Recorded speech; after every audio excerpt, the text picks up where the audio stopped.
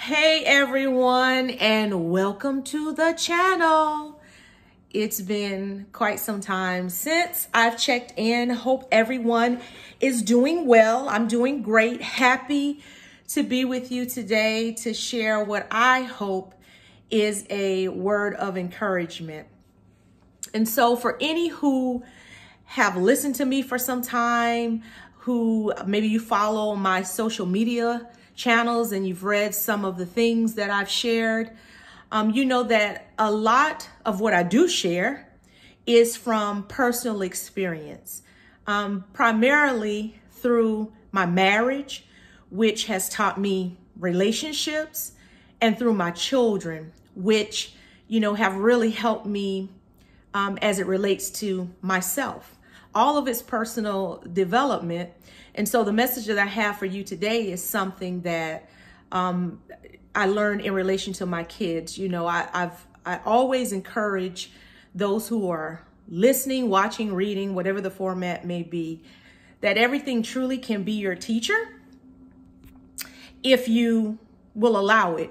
And as it relates to myself, my self-development, my kids have been some of my greatest teachers. So when it comes to my children, my husband, our overall family, you know, I was very intentional in creating a family dynamic that fostered a sense of togetherness. And so, you know, it's funny. I think I shared this before. A friend of mine saw us one time in the store, and it was just the kids and I. And they had like formed, it was almost like this semicircle around me. And, you know, she just laughed because they were like on top of me. And I remember one time during the holidays when we were visiting family, my brother, you know, remarked and said, gosh, you guys move like a unit. Now, a part of that was because my husband was in the Air Force, right? And so a number of the places we were stationed were so far from family that we didn't have those relatives really to do life with. It really was my husband and I and our children. And so we really developed as a unit. But one of the reasons why that was so important to me, and this is, I don't know if it's a funny story, but I'm going to say segue into funny, is that growing up, when I would see my mom and her brother, my uncle, interact, I mean, it was years before I realized they were siblings because their dynamic was so odd.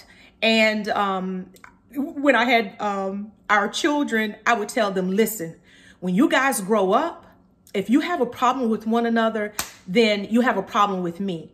Because I wanted them to understand I'm over the top. So I really just told them to consider myself dead to them. I'm over the top because I really wanted to hammer home the notion that family is important. Now, hear me out. I know there's toxic family and all of that stuff. And so that's a different type of situation. But I'm talking about, let's get the toxicity, lay that aside, and just talk about normal dysfunction. And so I really wanted them to understand that their relationship as siblings was important. And I wanted them to always hold on to that. And of course, if any conflict should arise, then hopefully we can work through it. And so that was the point of that. But that's not even the point of this message. It kind of is, but it isn't. So with that being said, because I was very intentional in creating this family dynamic of closeness and togetherness, as the kids began growing and getting older, right, and going off to do their things, now 2 out of our 4, I'm sorry, I keep getting notifications popping up. 2 out of our 4 are now in college.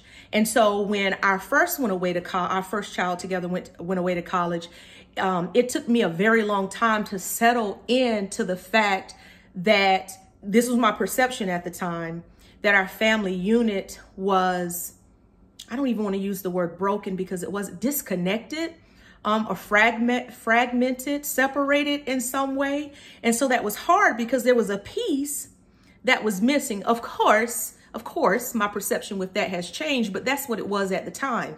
And so then when it came time for our second, right, there's another piece of the puzzle that, you know, we have this puzzle, this family puzzle, and 2 of the pieces, you know, they're out there, but of course, when they come back, they fit back in.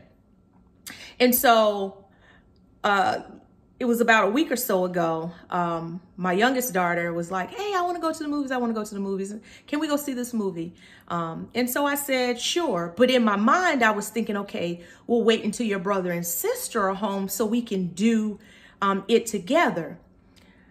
But of course, I had my come to Jesus moment, an epiphany, a prompting from the Holy Spirit that life for us is different, right? Because a big portion of our life has changed in a very fundamental way. But just because that portion has changed doesn't mean that we or me should put my life on hold, waiting until those pieces come back.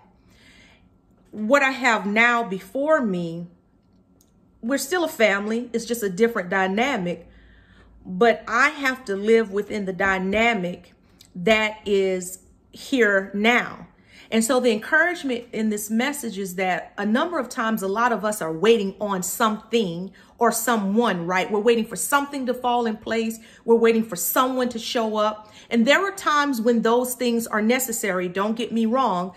I mean, there's something to said about planning and needing the help and support. But I'm talking about the person who can, within reason, fully engage, fully be present and show up, but make decisions not to because they believe they have to wait on something or they believe they have to wait on someone. And all the while you're waiting, life is moving forward and you're being brought along with it, but you're not actually participating in it, if that makes sense.